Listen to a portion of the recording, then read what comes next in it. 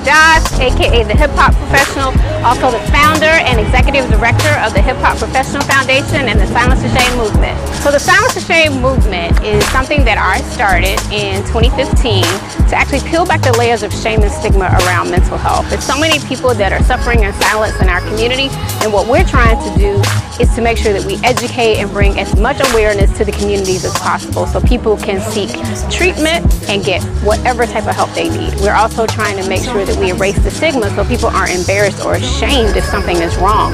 We all have mental health, but we all may not have a mental illness. The reason I'm so passionate about the Silence the Shame movement is because my father completed suicide when I was 7 months old, and it was really difficult for my family.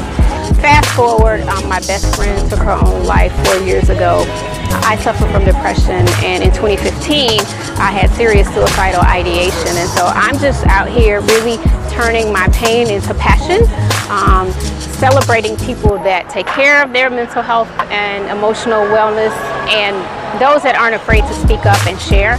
I'm also releasing my new book called Silencing My Shame, and it takes you through the journey of my emotional health and wellness. But I'm very excited to be a mental health advocate and silencing my own shame. This idea of perfectionism, like everybody feels like they gotta be perfect, everybody putting so much pressure on themselves. And people thinking that therapy is corny, and it's not corny. Like, I'm actually back in therapy. I go every and I know week. you, Friday at 3 o'clock. Friday at 3. You left me hanging. See, I was about to get depressed because you left me hanging. Did you seek counseling or therapy at some point? I did.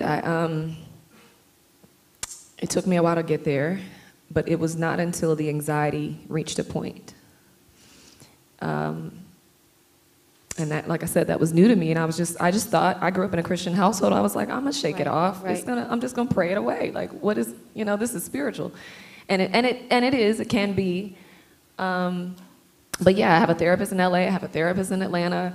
You know what I mean? Yes, to therapists. I made sure. Y'all can clap for that. That's a good thing.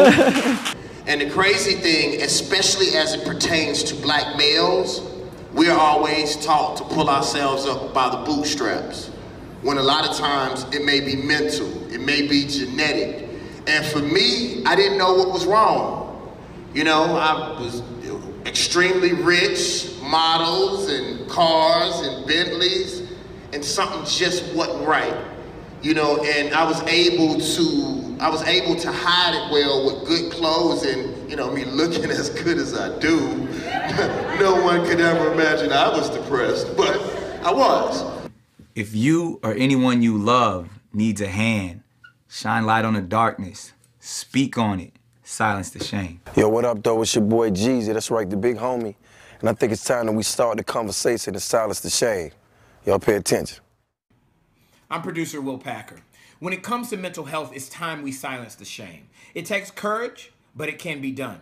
Start the conversation in your family, where you worship, at school, or at home today.